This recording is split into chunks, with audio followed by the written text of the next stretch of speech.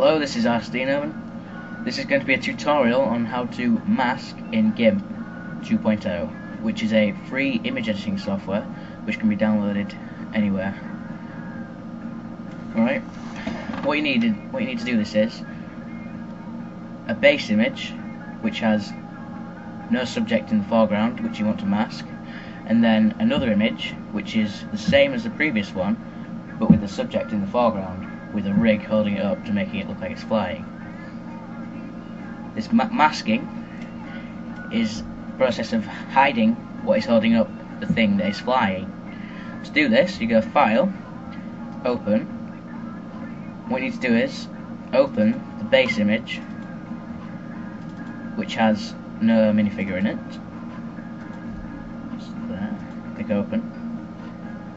Alright, as you can see, there's no minifigure or something that's flying. Right, what you need to do here is you go File, Open as Layers, and then find the image that you want to be masked and select it, and then click Open. Right, as you can see, the minifigure is flying, but the rig is holding it up, so we'd want to rub that out. To do that, you go on the rubber tool, which is here, select that, make it a bit bigger by going on the scale so we can rub it out easier, and then rub out the rig. As you can see, the image behind it is replacing the image in front, so it looks like the minifigure is flying. Right, you want to zoom in by going to zoom in so you can get the more tedious places.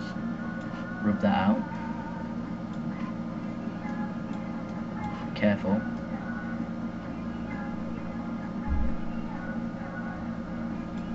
Right, that's that done. Then zoom out.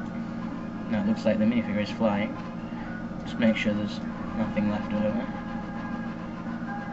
If the minifigure has shadows, make sure that you do not rub these out, otherwise it'll look quite unrealistic. Right, you want to do this for every single image. After you've finished making one, you go on Save As, select where you want it to go, name the image, that's image, and then select the file type. Probably best off making it a PNG because it's a higher quality, and click Save.